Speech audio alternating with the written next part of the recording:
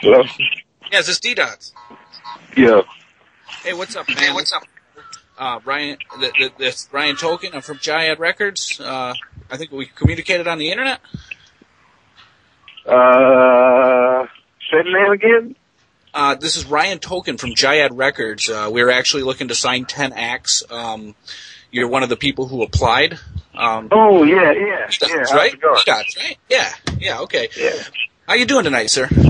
I'm doing pretty good. Yourself? Not bad. Just making about 1 million calls, man. You put an ad out there asking people if they want to make it. You'd be surprised how many people want to make it. So, yeah. So anyways, we got kind of the quick and dirty method here of kind of going through people. We're sitting here with a short panel of people for a basically like a group call.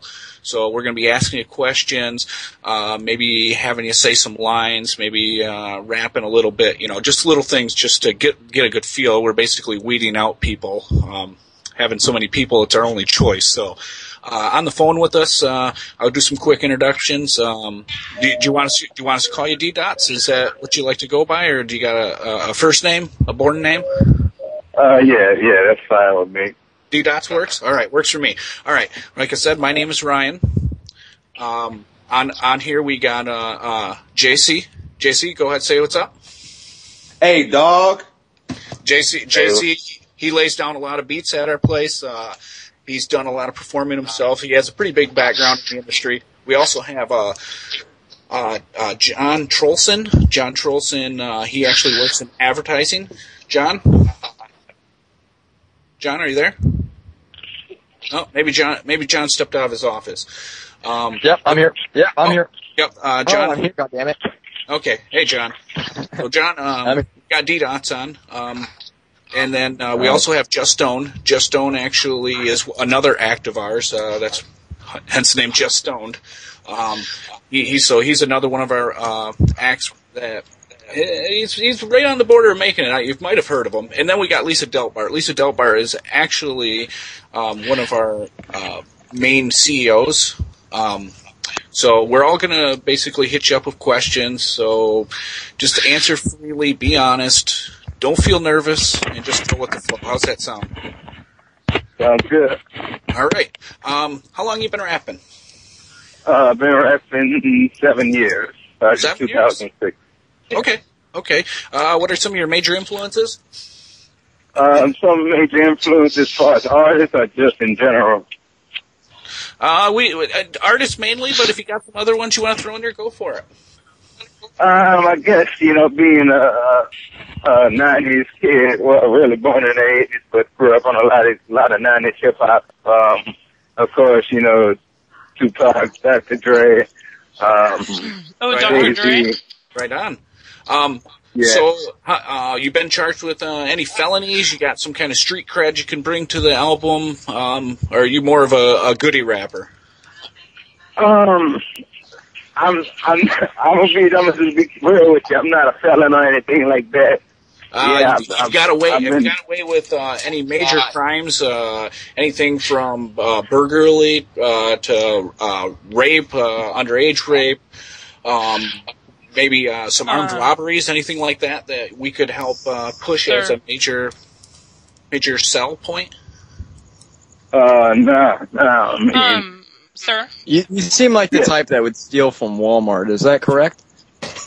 No, that ain't my style, man. As the main CEO of this company, would you actually be willing to become one? It's mainly for image, and like the whole Lil Wayne thing kind of took off, and we figured, if you kind of look like a felon, kids will be kind of attracted to you.